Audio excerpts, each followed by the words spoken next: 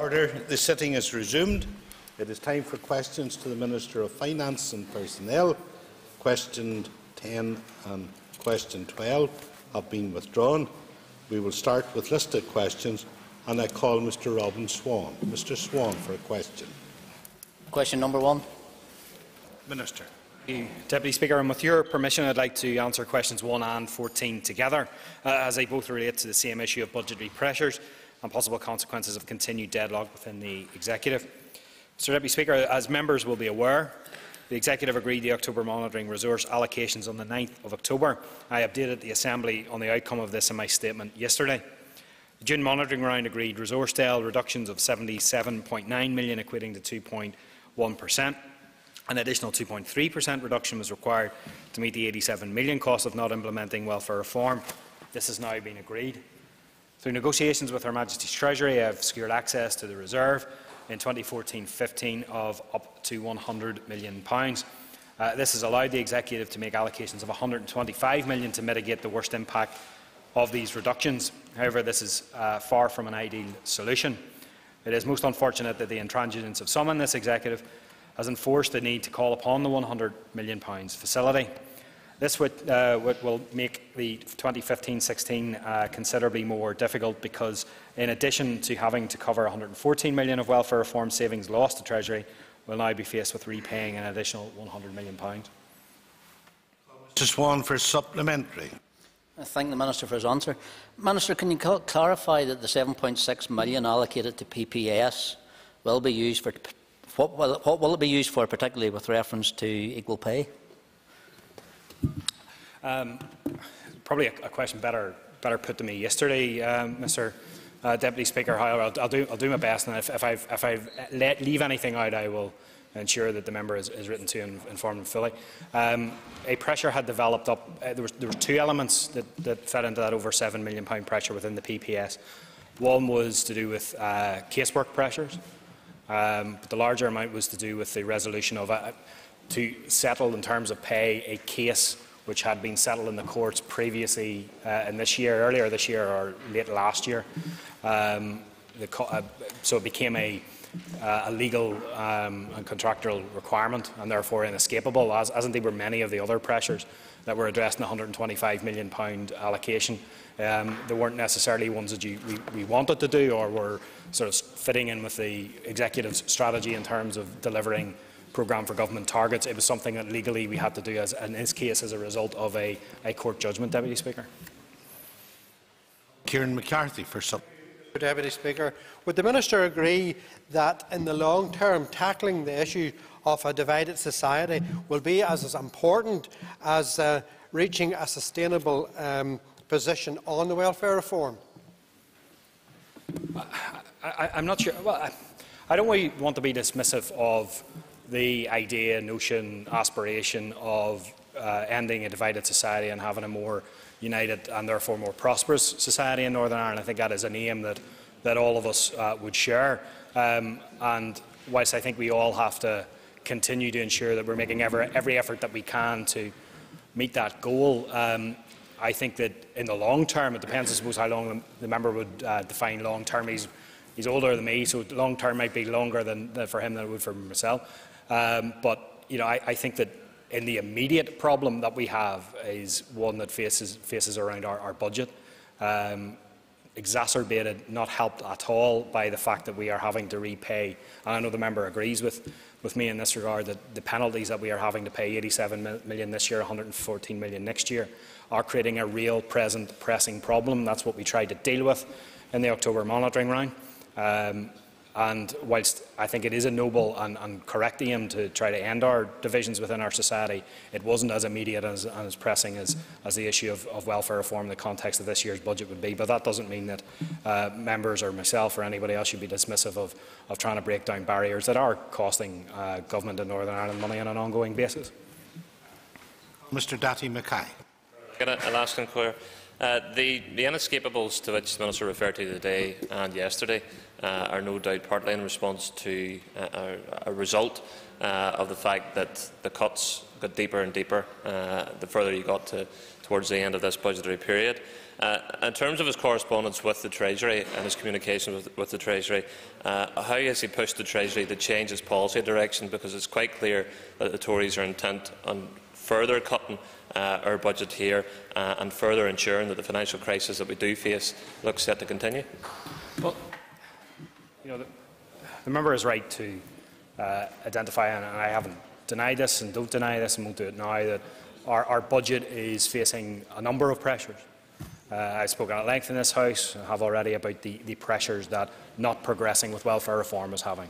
And no one in this House, no matter what their position in respect of the policy of welfare reform, can deny that it is having it is increasing from 87 this year, 13 last year, 87 this year, 114 million next year. And that pressure will grow and grow, and I think it's anticipated to be in excess of, certainly on work that DSD has carried out, in excess of £300 million will come out of our budget in 2018-2019 if we haven't progressed with welfare reform legislation by that stage. There are other pressures. The member will be aware of pressures in respect of public sector pensions. There are pressures that departments themselves are having, although he's right to point out that many of the inescapables pressures that we have addressed, they became inescapable because of the stage in the financial year in which we were taking decisions to trim other budgets to help to pay for them. Yes, they were deemed inescapable, but the degree to which they became inescapable was exacerbated by our lack of taking, I think, a sensible decision back in June, which I recommended at that time, but the Executive didn't endorse, which was to take the full 4.4% out at that time.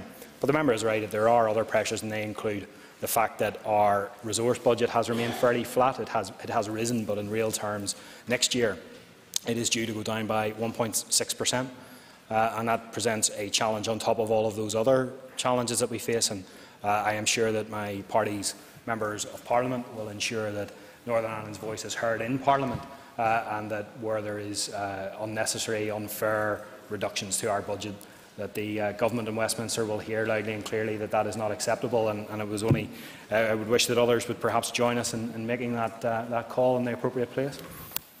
Mr. Ian McCrea. Thank you, Deputy Speaker. And, can the Minister outline what the potential implications are if the Executive failed to agree a budget for 2015-16? The member is trying to lure me into a sort of a scenario that I don't really want to contemplate, which is not having a budget in place for next year.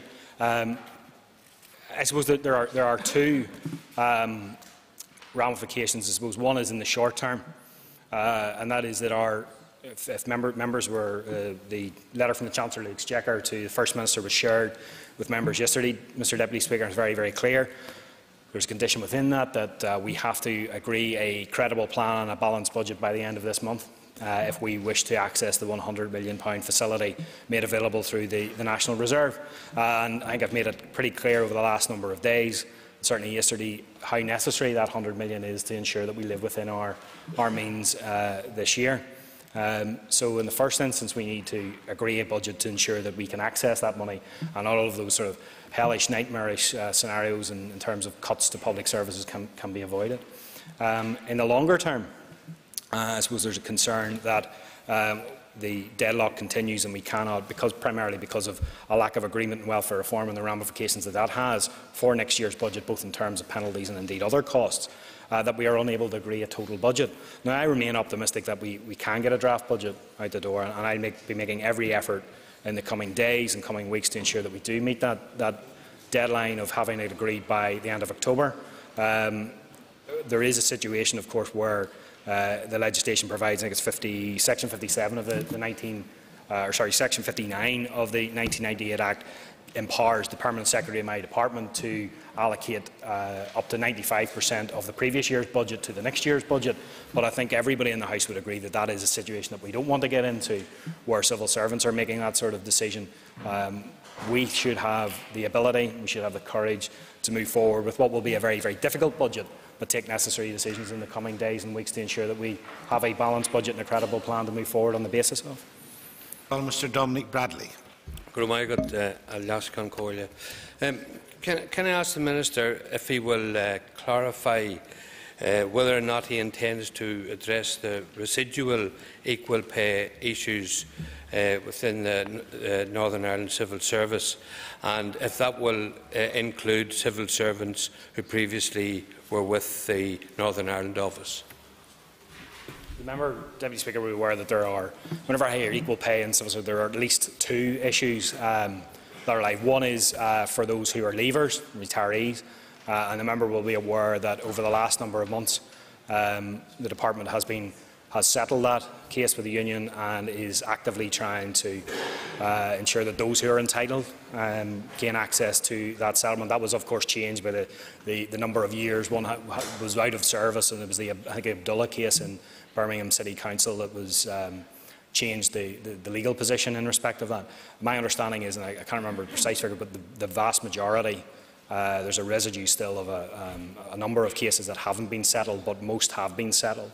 And we will be continuing to work over the next while to try and make contact with those who would be entitled to ensure that they get what they are entitled to. In respect of the other issue, which is something that has been raised with me in this House several times in respect of former employees of the NIO and the police, this is something that the House, I think, knows that my position on, where I want to deal with that issue. I want to see whilst there is not, and I always repeat, the sake of, or the risk of sounding like a stuck record on this matter, that there is no legal entitlement for those people to access to the old or the previous equal pay settlement. Notwithstanding that, I think there is a moral case. I have put a solution to the executive which I think deals with the matter in terms of addressing that moral case that I believe is there.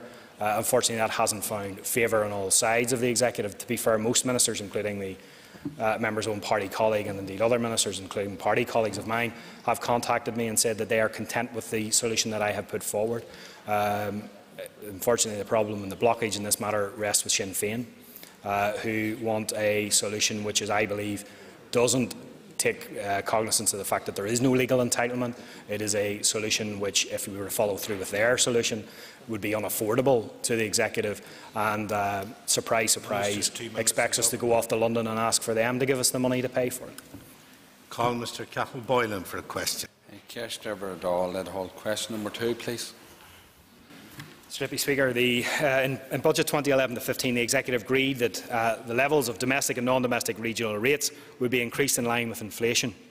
For next year's budget, my department is working on the assumption that this policy will continue and the level of the regional rate for 2015-16 year will increase by the rate of inflation. Call Mr. Boylan for a supplementary. I could thank the Minister, but Minister, in terms of increasing our own local resources and maintaining our frontline provisions, can you outline any proposals for targeting local levies which will assist our budgets at this time? I think I know. I might be the only person in the House. I think I know what the member is getting at. There seems to be some confusion in different quarters. I suspect that what he is talking about is the executive taking on more tax varying powers, which might assist us in some way or another. And again, I think I've been fairly consistent in coming to this House and saying that I don't have a reflexive, knee-jerk response to it, where I think that all tax varying powers should be ruled out. Quite the opposite. I think I've set down very clearly that the tests which I think need to be passed in terms of further tax devolution to this Assembly: one, that it needs to be affordable, and secondly, that it needs to have a very clear social and/or economic benefit to Northern Ireland. On that basis, we have supported the devolution and have gained the devolution of our passenger duty for long-haul flights in the past, because it was affordable and it secured our only direct flight into North America. We continue to pursue, and I remain optimistic that we will get the power to devolve corporation tax to Northern Ireland. And whilst that is more expensive than our passenger duty for long-haul flights, it is, I think, affordable, and it does produce the very clear long-term benefits of increased jobs and jobs that pay well in excess of the average wage in Northern Ireland. In terms of other powers that could be devolved to Northern Ireland, my department has undertaken a piece of work consistent with the commitment made in the Economic Pact in June which was agreed with the Prime Minister in June of 2013. I would hope to have that piece of work and the conclusions contained therein with executive colleagues in the next number of weeks.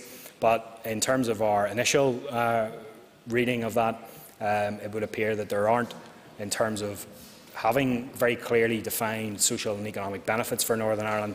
There are no other taxes, there aren't many taxes available to us, or ones that we might take, that would have the same effect, the transformative effect that corporation tax would have, or would pass that, particularly that affordability test. Call Ms Pam Cameron.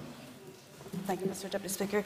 Can I ask the Minister if he has any plans to reduce or remove anything from the rate scheme for next year? The member, and I'm sure the House will be aware that the small business rates relief scheme, which was introduced a number of years ago and has been extended twice since, has a shelf life, Mr Deputy Speaker, where it ends at the end of this financial year. I have initiated and actually close to the conclusion of a review which is being carried out by the Northern Ireland Centre for Economic Policy into the merits of the scheme and how it has functioned, and of course that will then inform any decision that I might want to make in the context of next year's budget as to whether we extend that scheme any further.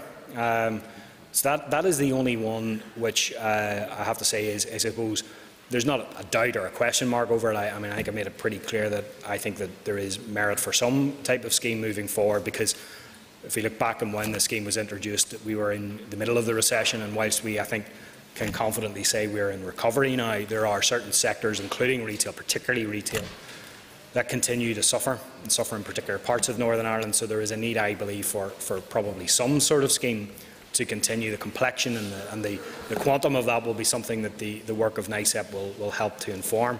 But above and beyond that, in terms of other reliefs, rate reliefs that are there are none of them that are on the table in terms of being taken off the table or being done away with in the next financial year. Mr Patsy McGlow.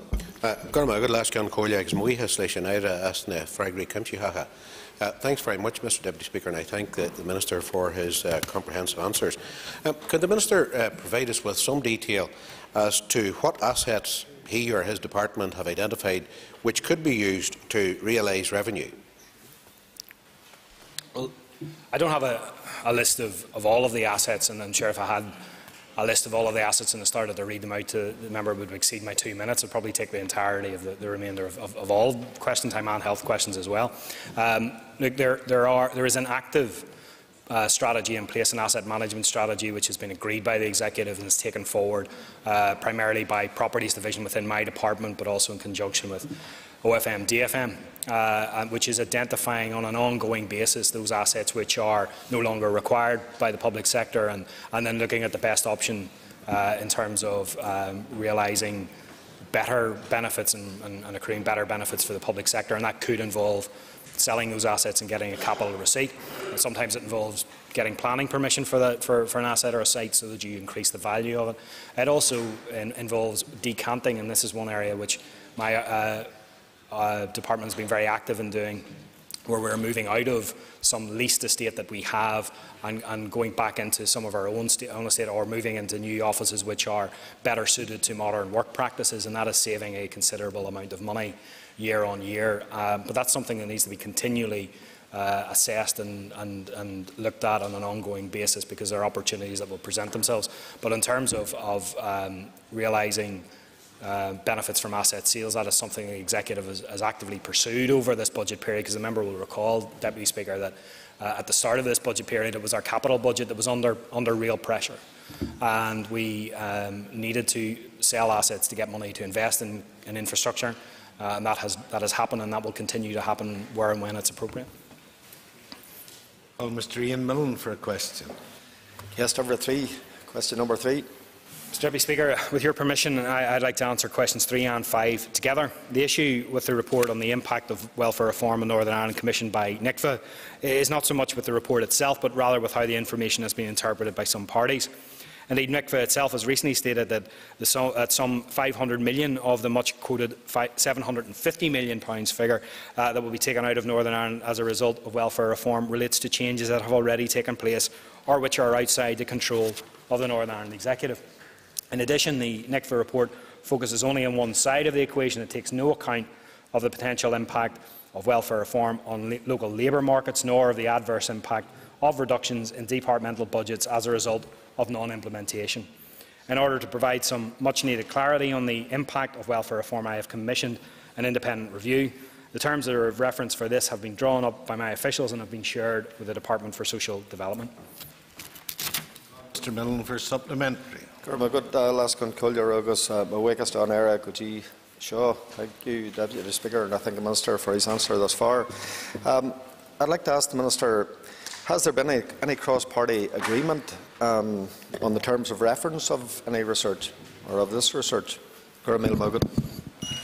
Listen, as I pointed out, Deputy Speaker, in my initial response, the terms of reference have been drafted by my department. They've been shared with the Department for Social Development.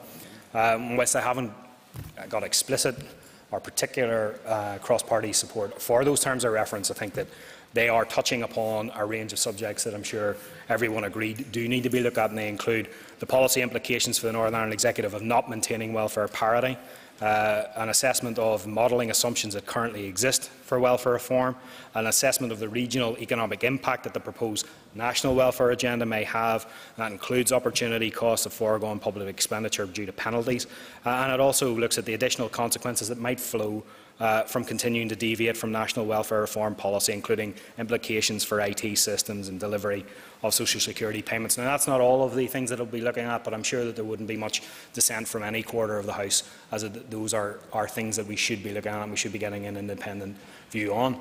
I was before the Finance and Personnel Committee some weeks ago and was actually pressed by 3 members of his own party to do a piece of work like this. I shared with them that it was my intention already to do a piece of work like this, because whilst the executive had spoken about doing a piece of work, they hadn't actually been able to agree to take that forward. So I thought, to help inform the situation, that I should do that.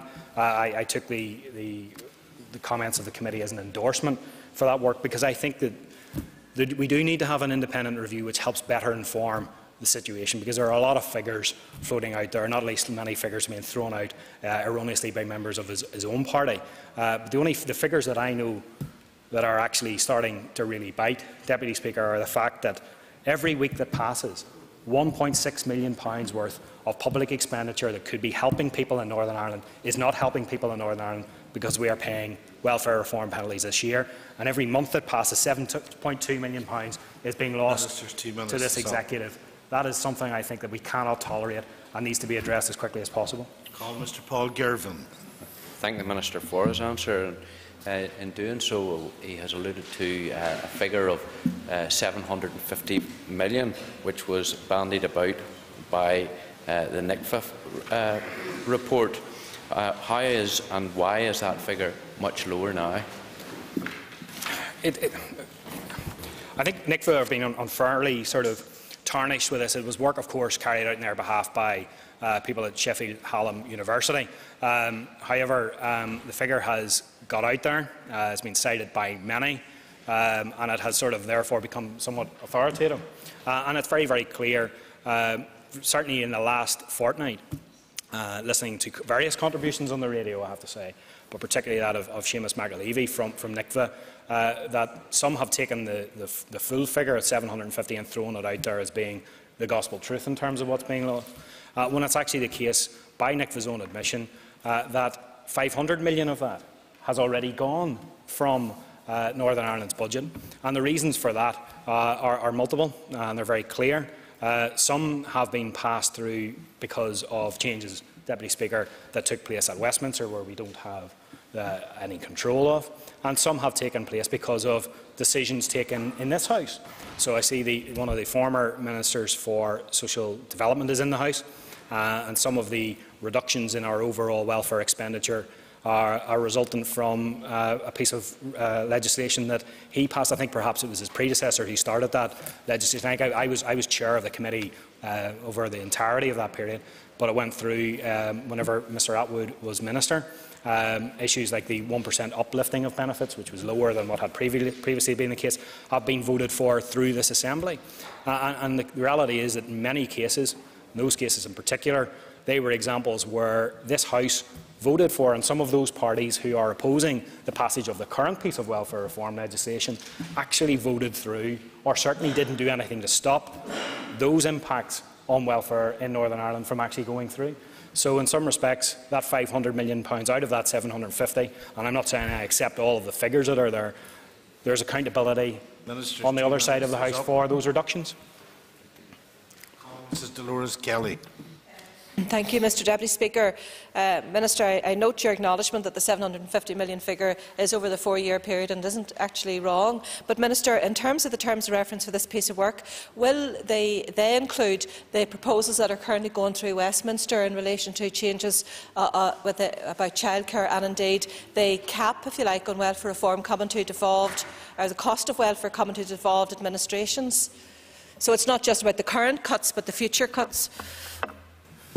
Well, if we knew what the future cuts would be, I think if we had that sort of precise information about the future, perhaps we would go off and do the lottery at the weekend. But you know, in terms of what has been said by, I'm sure that the members alluding to comments made by the Chancellor in the last number of weeks, I think they have to be seen in the context of being pre-election commitments or pre-election statements being made by the Chancellor. It will be interesting to see whether they survive after the next election, no matter who is in power. You know, certainly those things are interesting. They show that the future direction of policy at a macro UK level in terms of welfare is one where there will be continued restraint on welfare, and that's why we have got to get our act together here in Northern Ireland in respect of welfare. We have already seen various ways of welfare reform legislation come through, many of which are having a difficult impact on people within Northern Ireland, and came through in the last mandate of this Assembly whenever her own party was in charge of the Department for Social Development.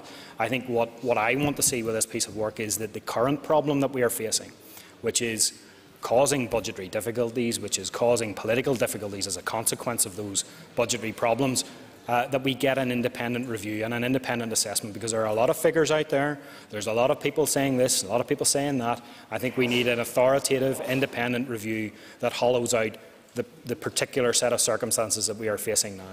That is the spirit in which the work has been commissioned. The work will be carried out independently, and I hope that the figures that come forward from it and the conclusions that come forward will be accepted by all sides of the House, because that's the spirit in which they're being offered as a genuine attempt to carve a way through all of this morass of figures that are out there, and people are clearly somewhat confused about what is the truth. Well, Mrs. Judith Cochran. Thank you, Mr Deputy Speaker. Can I say that it's disappointing that the former DSD Minister hadn't been more proactive and actually brought forward some of this type of research himself, and that the current Finance Minister has had to step in and do his job for him. How will the Minister avoid this new research becoming an excuse for Sinn Féin and the SDLP further deferring a decision? The member's somewhat unfair in her criticism of the previous Social Development Minister, who did indeed attempt to get a piece of work like this, and in fact actually it was on a much higher level than the First Minister suggested initially some months ago, well before the summer, that the Executive carry out a piece of work like this to try to do exactly what I said to Mrs Kelly, to get a genuine hollowing out of all of the problems that we're facing with the current piece of welfare legislation, all the various economic, social impacts of it all, and the cost that was going to be had for the Northern Ireland Executive by not progressing. Unfortunately, there was a lack of agreement from Sinn Féin to move forward on that piece of work. I thought that there was considerable merit still in doing that work, and that's why I have taken it on behalf of, and it will be obviously copied to Executive colleagues to help to inform their overall deliberations. In terms of the point that the member raises in terms of this being seen as some sort of cause for further delay, I can assuage her concerns and calm her nerves in regard to that. This will be a short, sharp piece of work that will be carried out on our behalf. We have gone through the procurement process, the people are in place and are currently doing the work, and I anticipate that it will take no more than 4 weeks, and therefore expect to have the report in front of me by the middle of November at the latest. So this is not something that's going to run and run and run and run, and therefore parties who maybe want to procrastinate further can say, well, we're going to wait for the outcomes of this. This is something that they're going to have in their hands within a number of weeks. Well, Mr. Danny Kinahan. Very much, Mr. Deputy Speaker. Question number 4. Deputy Speaker, I am currently considering consultation outcomes before I finalise the arrangements for the scheme for next year. Our analysis to date suggests the funding allocated by the Executive will deliver a scheme which will help everybody affected for a longer period than 2 years. I intend to announce the full details of the scheme in the next few weeks, once my department has completed the overall costings to ensure the scheme stays within the budget set by the Executive of £30 million in terms of rates revenue foregone. This work had to wait until the outcome of the non-domestic revaluation was known and will be completed very shortly. We have time for a supplementary because that ends the period for listed questions, and we will now move on to topical questions. Topical question 1 has been withdrawn, and I call Mr. Gordon Dunn. Mr. Dunn. Thank you, Mr. Deputy Speaker, and I thank the Minister for his answers today. As Minister, I am sure you are no doubt aware of the burden of business rates on business owners in Northern Ireland. That said, everyone recognises the benefits to businesses of the Empty Business Relief Scheme. Can the Minister advise how many businesses have benefited from that, particularly in North Down? The member is right. It is Deputy Speaker, an issue which, no matter which town I go to in Northern Ireland, traders and business owners are always raising issues around rates. To answer the member's specific question, I'm very pleased to be able to report that a total of 331 properties have benefited right across Northern Ireland since empty premises relief was introduced in April of 2012. What that means in terms of rate relief, Deputy Speaker, is that £1.367 million has been allocated over the period to those properties. And to answer the member's specific question, in the North Down, we don't have it by constituency, but in the North Down Council area, which covers most of the North Down constituency, is just a little bit of Ards, where I live, which isn't in there, but sure, we're all going to be one big happy family in a number of months anyway. It's 14 properties, 14 businesses have therefore opened since the inception of the scheme as a result of that initiative that was taken by my predecessor. Mr. Dunn for supplementary. Thank you. Thank the Minister for his detailed answer. Can the Minister give us an assurance that he will continue with this scheme? I think it has been I think the fact that there have been, Deputy Speaker, 331 businesses across Northern Ireland that have opened from it, it hasn't just been small businesses. I think there's maybe a view at the start that this was very much focused on retail. It hasn't just been retail. It hasn't been sort of small corner shops or small retail units that have benefited.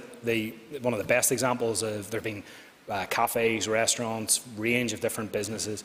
One of the biggest recipients of the benefit of this was the Marine Hotel in Ballycastle, which we reopened last year using this, and there's a welcome for that from the back benches. And that has, and as Mr. Frew would testify, has breathed a bit of life back into that part of Ballycastle. It has helped to rejuvenate the tourism product in that beautiful part of Northern Ireland.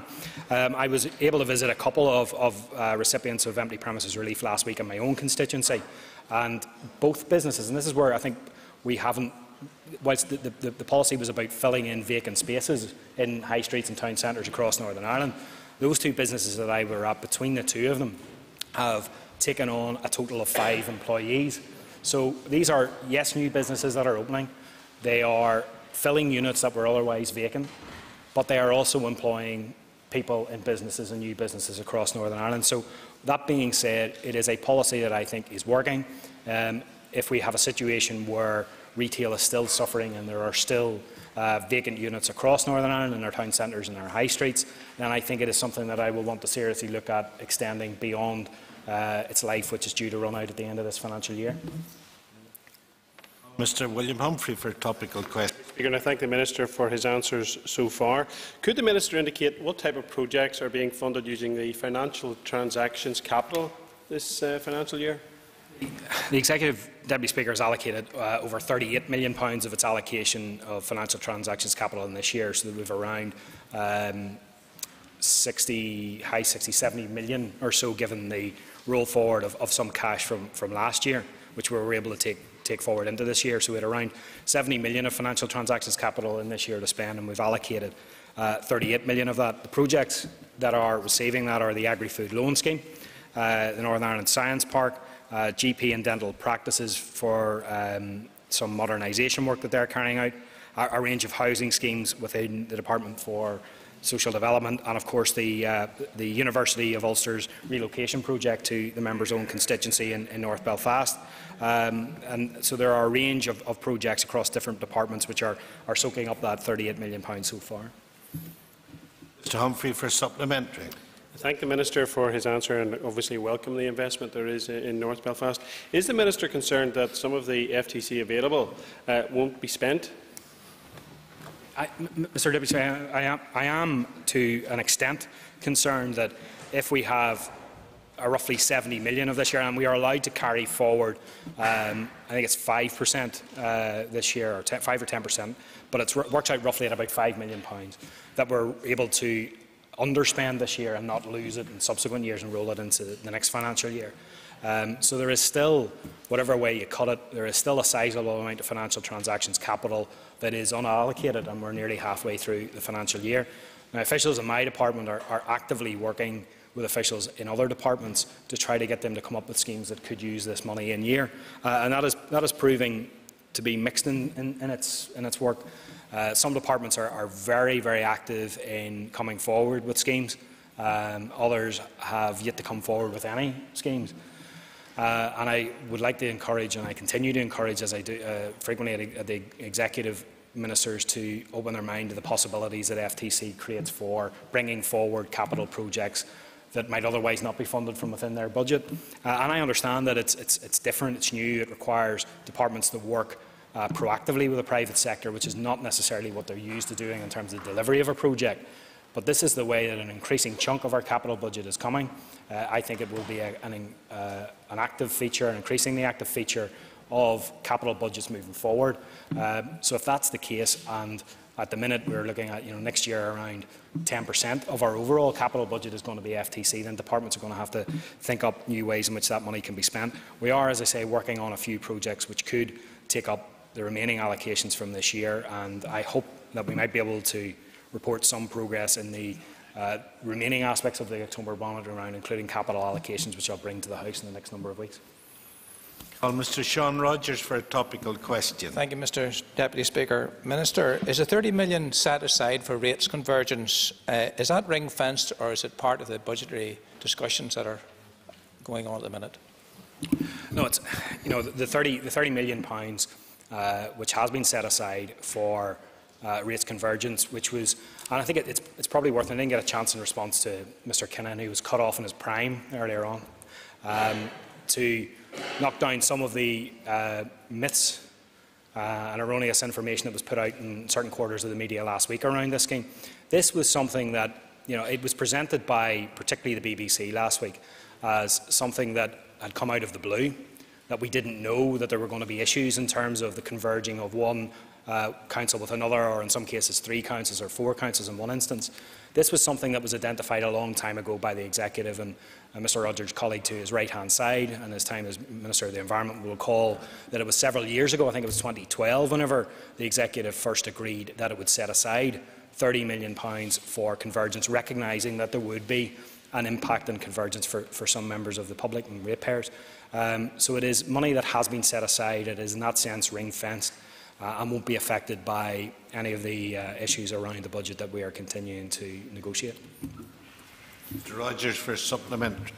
Thanks to the Minister for his answer. And as the Minister said, this was agreed a number of years ago. Is there any consideration that there might be more money needed to smooth the transition at this stage? Has that been considered in the budgetary discussions that are about to take place?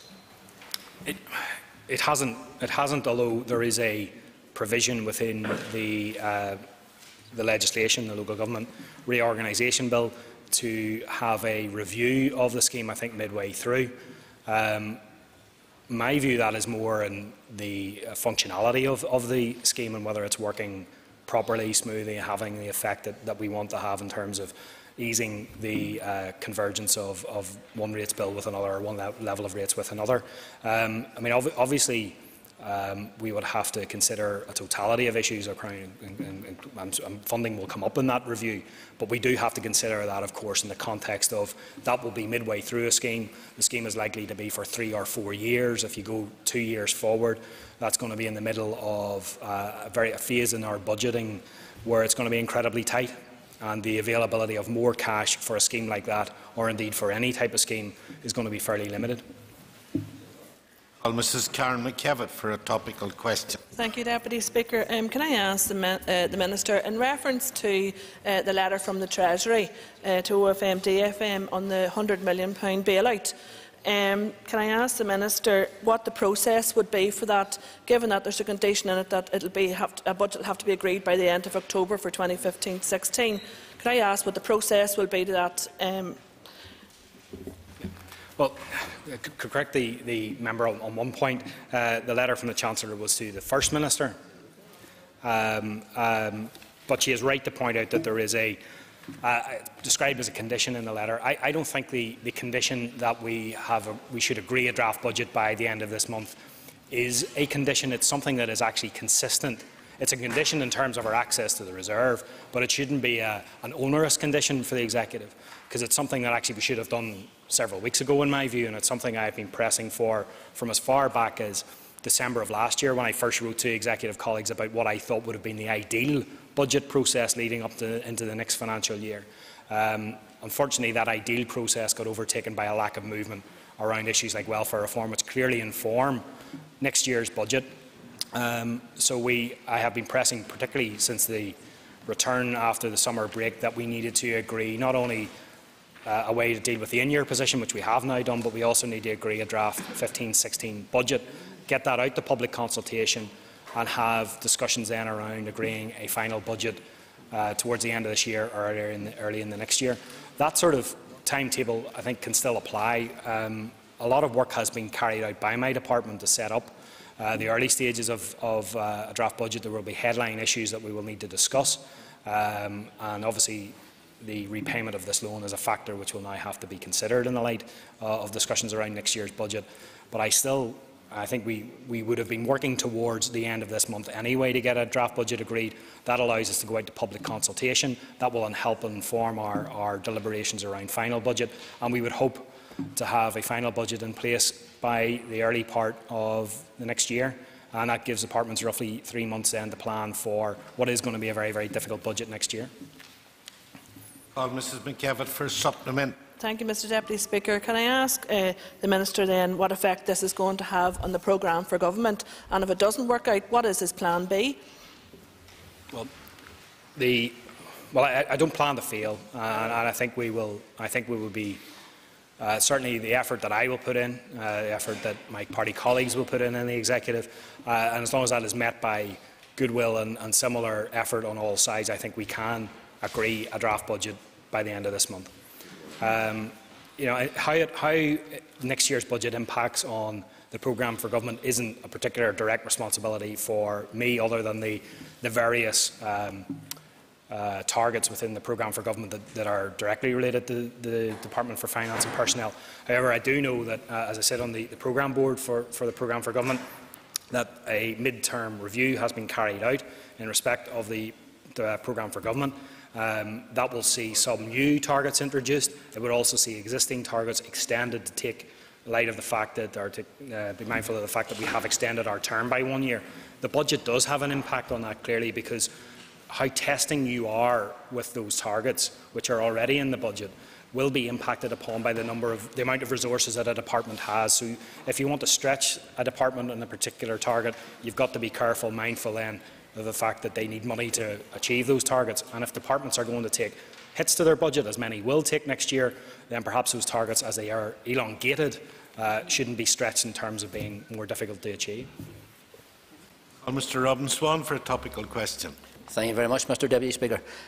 Minister, County Hall in Ballymena has seen the removal of the DVLA staff, could potentially see the removal of the North Eastern Education and Library Board staff, Planning Division moving for local government.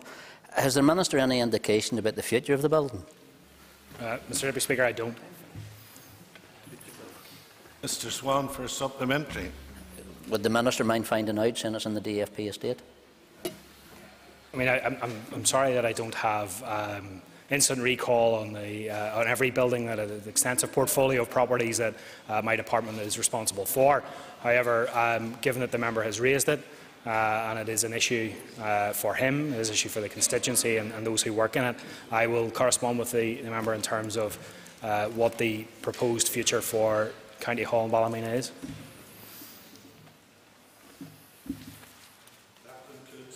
Topical questions.